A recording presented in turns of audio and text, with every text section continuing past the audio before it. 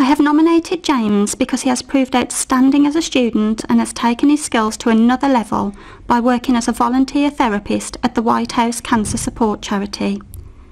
He juggles his time between his full-time day job and his college commitments, but it is clear that his priorities lie in his studies and his passion for working as a therapist, taking annual leave and unpaid leave to work at the White House and carry out his case study work.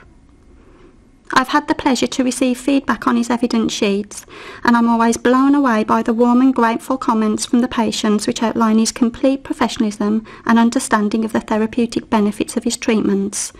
He has the talent, skills and drive to become very successful in his field and will touch many lives, bringing comfort and compassion to those in most need.